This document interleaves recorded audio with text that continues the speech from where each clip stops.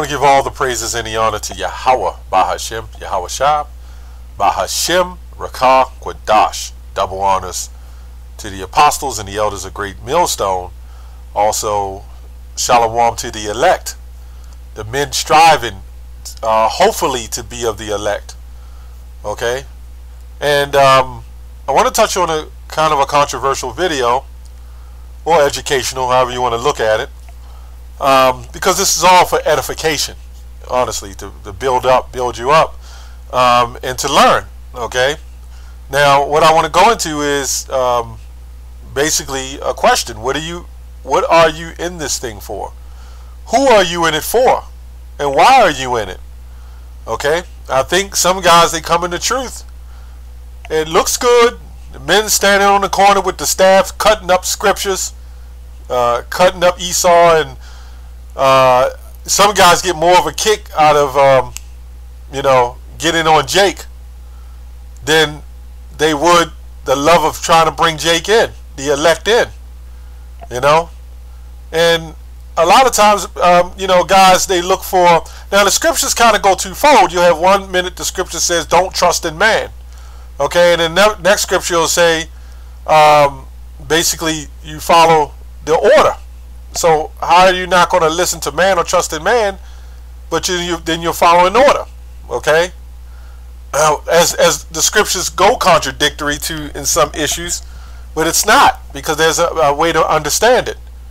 1 minute it says, it's only for the Israelites. The next minute, all men can make it. It'll sound like that. So in this case, I'm just getting on this part where it says, not to trust in man. Some guys are here as if men are going to save them. Okay, they think their teachers, which my teachers, they think men, apostles and elders are going to save you, and that's not the case. Always, you got to remember that and keep that in mind. And again, this is not directed towards anybody, but I've seen it, and I almost feel it in the spirit that that's what some guys do.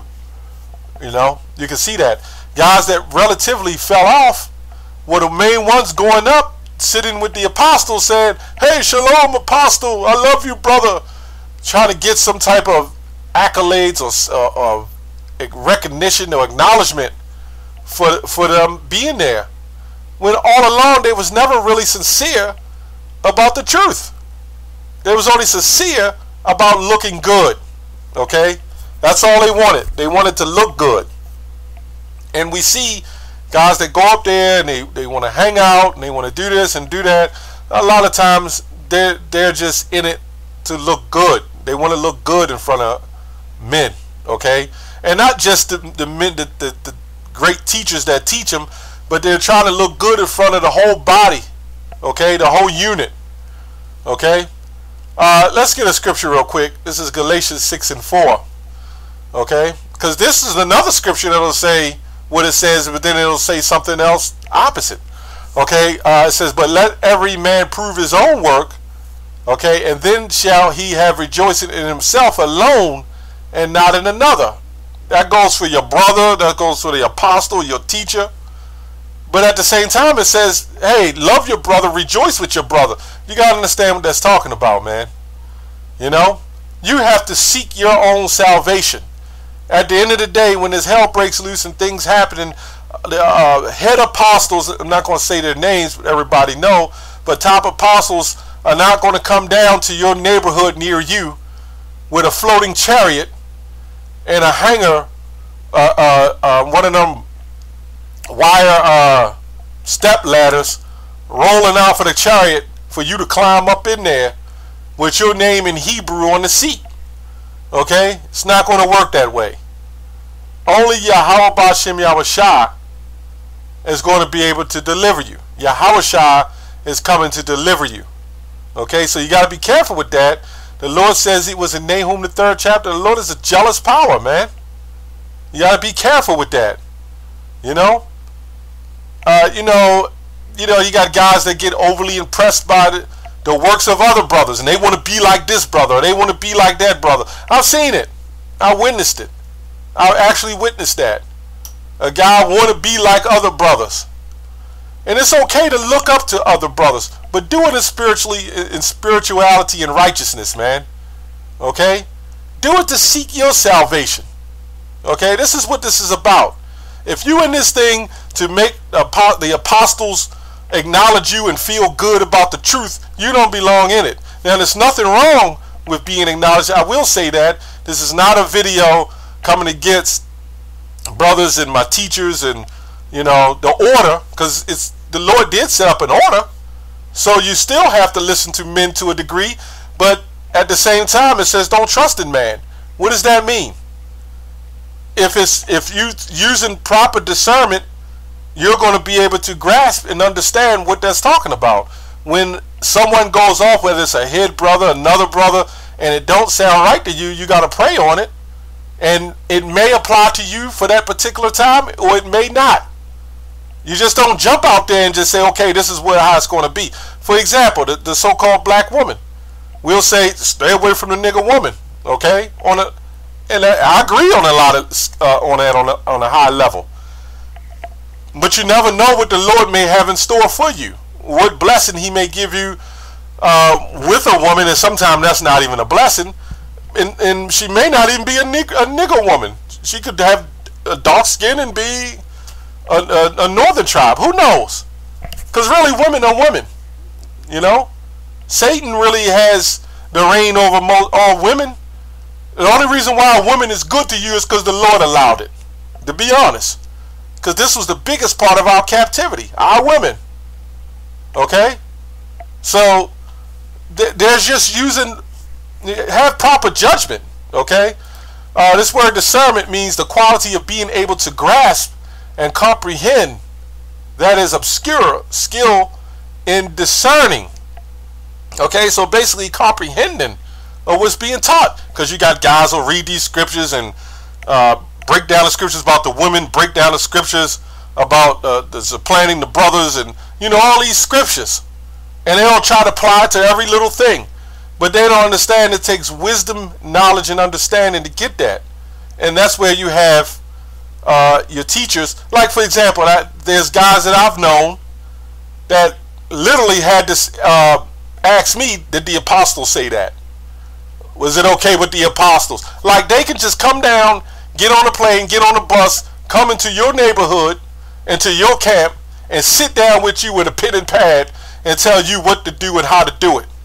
Some brothers just have to grow up, you know? It's as simple as that. And some brothers are just young in the faith, they're young in the spirit, or young in general. Okay? Then they don't really quite understand yet. Okay? That's where guys who have a little more wisdom or understanding are supposed to teach them, man. Okay? I mean, it's not that serious, but you got to be careful, because if you overdo things and you don't have with temperance, which means balance, then you could find yourself falling out. And let's say you leave, or let's say you're not in Great Millstone. Great Millstone is not going to save you. Okay? Yahushua is the one that's going to come down here and save you, man, if you of the elect. And really, we say Great Millstone because that is the Great Millstone. Okay? It's the doctrine. It's the doctrine. So if there's men that's teaching the doctrine, that's what it's all about. Okay? You know, guys make it like some form of club. I'm in GMS. How many people said they was in GMS and no longer in GMS? How many people said they was in Great Millstone and found out to be wicked? Okay? The scripture says many are called, but few are chosen. So it doesn't... Only thing matters is if you are of the elect. Okay? That's all that matters. Okay? Mark 12:30, it says, and thou shalt love the Lord thy power, Yahweh, with all thy heart, with all thy soul, with all thy might, all thy mind, and with all thy strength. This is the first commandment. Okay, so now you got to get into that. The Lord set up men to teach you. Okay, now you're being taught. Continue the course. Double honors. Because you got a lot of guys will say, double honors to the apostles, and they're niggas. So does that mean if somebody don't say double honors that they're not righteous? Okay? Now I say it because so people can understand the doctrine of what I teach. It's all about the doctrine, man. It's all about humility and understanding. Okay? So when you love the Lord thy God with all your heart and all your soul, that's the first commandment. That don't mean love men more than you love Yahweh Shem Yahushua. That don't mean love a brother more than you love Yahweh Shem Yahushua. Hell, you can't love your wife or your children more than you love Yahweh Shem Yahushua, man. Okay? Guys get in this thing and they get a little confused about the hype. Okay?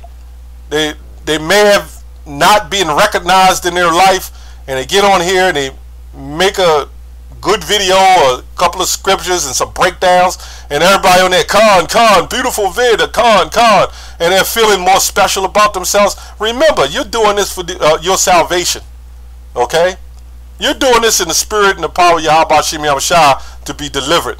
The scripture says, store up yourselves the treasures in heaven. Now, there's always a flip side to that, because it does feel good to be able to lift up brothers and build brothers up.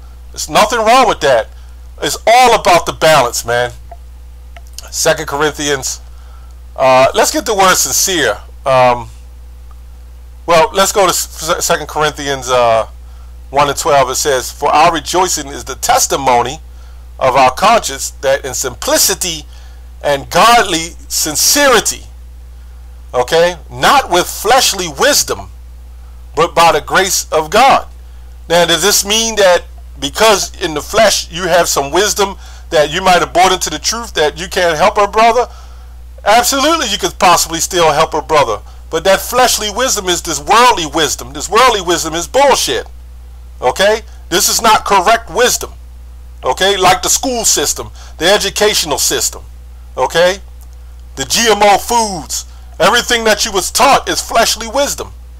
But there's brothers who have learned things in the world that have taken that wisdom and have been able to use it as a tool to help brothers in situations that are conformed of the world. Like their mortgage, if they have mortgage or rent or whatever they have coming in the truth. There's nothing wrong with that. Okay? So let's get the word sincerity. It says the quality of state of being sincere, honesty of mind, freedom from hypocrisy, from lies.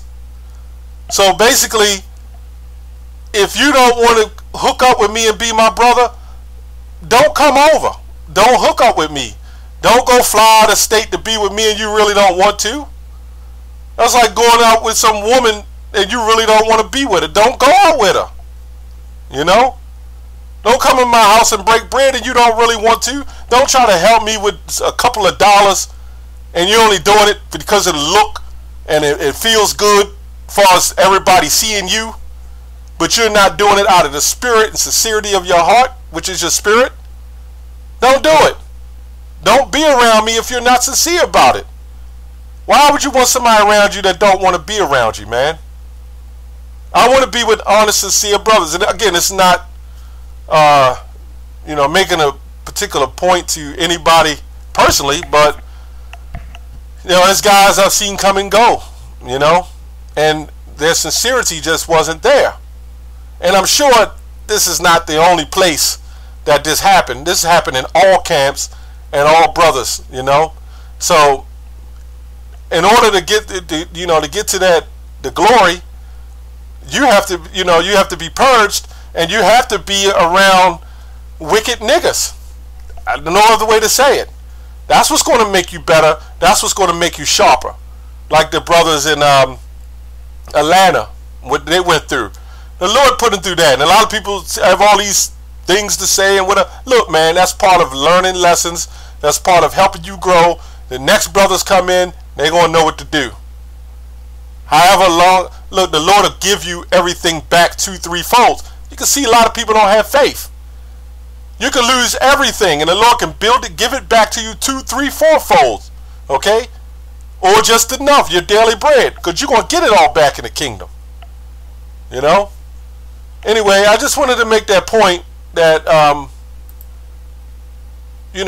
be careful, of, why you do this thing, man. Why are you in it? What are you in it for? Who are you in it for? Again, have a sincere mind about why are you in this truth? And if you ain't insincere, okay, and part of that is being on fire, okay? A part of that sincerity is being on fire, man, okay? Like when you look at when you look at these words, when you look them up, it all boils around being strictly on fire, okay? So that's pretty much, I think that's pretty much all I have on that. That's all I have on that. I want to say shalom.